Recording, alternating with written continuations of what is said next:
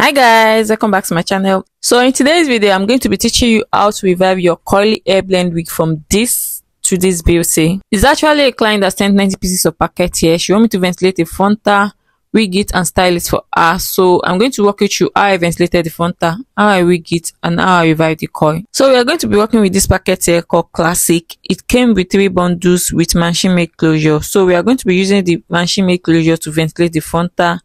And here are the material you need for tutorial. You need your ventilating pin, you need your frontal net, you need your metallic pen. Another material will be listed as the tutorial is going on. This is how the machine made closure look like. So we are going to start with cutting of the hair from the machine made closure.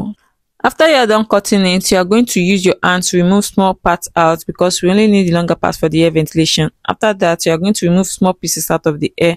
Fold it into 2, make sure one end is longer than the other. Then you are going to pinch and twist.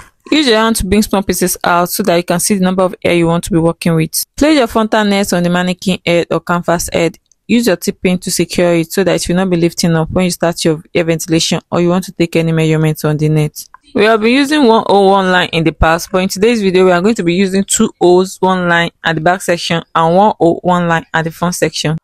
We are not going to be following the vertical line, which is the straight line. I'm going to be following the slanted line. Pass your pin through the net, bring out 3 strands of hair, wrap your pin through the hair and pass it through the loop. So when you ventilate one hole, you leave 2 holes in between instead of 1 hole that we have been using in the past. So when you're done with one straight line, you move to the next. The only difference between 2 holes, 1 line and 1 hole, 1 line that we have been using before is that we are going to be leaving 2 holes instead of 1 hole.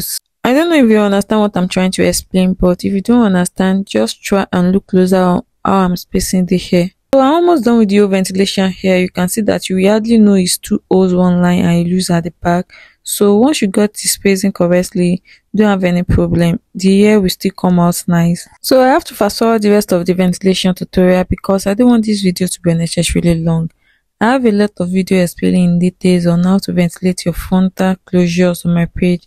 If you have interest in those videos, you can check my page for it or check the description box down below to click on the link. And this is how it looks like when I'm done with the whole ventilation. You can see how beautiful and natural it looks like, and it is very full despite using 2 holes, 1 line. So the next thing to do now is to place your frontal on the mannequin hair or canvas head. I've already wore the dome mesh cap on the canvas head, so I place the frontal on the dome mesh cap and use tip pin to secure it so that it will not be lifting up when I start the sewing. When you are placing your frontal on the canvas head, you are going to make sure you are leaving like 1 or 1.5 inches closer to the net before you pin it down, just like I'm doing in this video. And this is how it looks like when I'm done with the placement. So you can see that the front part is looking baggy and the back section is well laid. I'm going to be using a sewing machine to sew this wig, but before then I have to use my hand to sew the frontal part because I just got the machine. I'm not used to it yet, so I have to use my hand to sew the frontal parts first. And when sewing the frontal part, you have to make sure that you are knotting it just once so that it can be flat as possible. So I'm almost done with the sewing here. You can see that I'm not giving too much space. Then I'm knotting it just once so that it can be flat as possible, like I said earlier. And this is how it looks like when I'm done with the sewing. You can see how neat it is. So the next thing to do is to place your tape at the back section and use tip pin or office pin to secure it. Then you are going to be using your metallic pen to be marking like 1 inch from the back section and trace it out. When you are tracing it out, it will be forming like 6 shape. When you are closer to the form, maybe like 3 inches or 4 inches to the front section, you are going to change it from that C shape to a straight line. And also you are going to change it from 1 inch to ½ inch. And this is how it looks like when I'm done with the tracing. So the next thing to do is to remove it from the canvas head and start sewing. And before you start sewing, it is necessary you cut the excess wig cap before you start sewing so that you will not mistakenly sew on the excess wig cap if you are a beginner like me. If the hair bundle is very full and you have to use double weft for your hair, first thing you have to do is to join the 2 wefts together and place it under the machine for sewing. I'm not going to go into details of the sewing here, but if you want me to make a tutorial on how to do all this, let me know at the comment section. so that I can make a separate video explaining details on how to make your wig using sewing machine. But regardless, I'm still going to explain the little parts I shown in this tutorial. When you're done sewing the double wefts of the hair, so you're going to place it at that first line at the back section and place it under the sewing machine and start sewing it.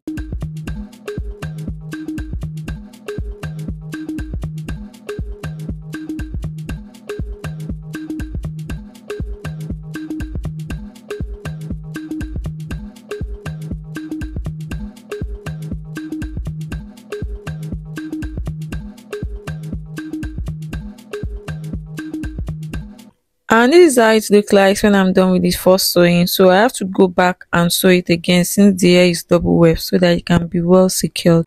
And this is how it looks like when I'm done with that. You can see how firm it looks like and it's very neat. So you are going to repeat the same process to all the lines on the net until you reach the last line closer to the frontal part. No matter how surplus the hair bundle is, when you're closer to the frontal part, you are going to change from double weft hair to single weft hair so that your frontal part will not look bulky and look flat as possible.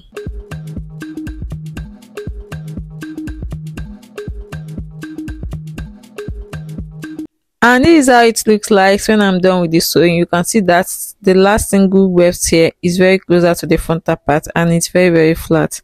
So the next thing to do now is to start sewing your elastic band on the net.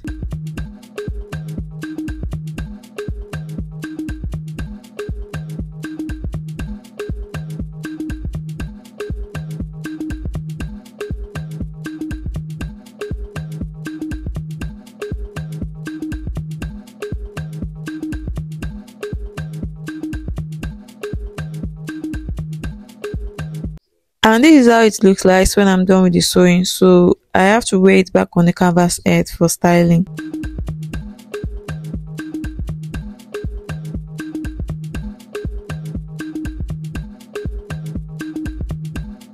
After I'm done with the parting, so I apply wax stick on the frontal part only. Please don't apply wax stick on the body of the hair, on the frontal parts only. After I'm done applying wax stick, I use my hot comb to press it down very well.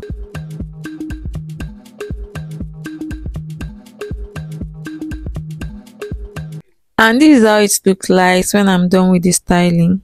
You can actually rock it like this if you want, but if you want that bouncy coily look, all you need for the styling is your weave-on brush, and you are going to part it according to how big or small you want your coils to be.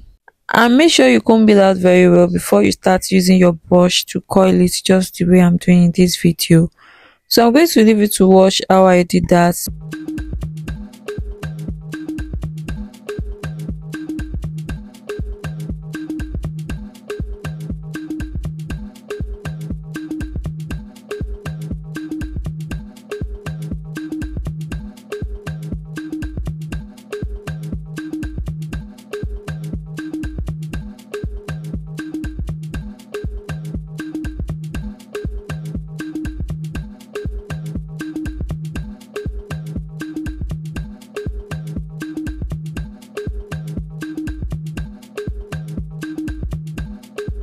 And this is how it looks like when I'm done with the styling. You can see how beautiful it is, and this is how the back section looks like.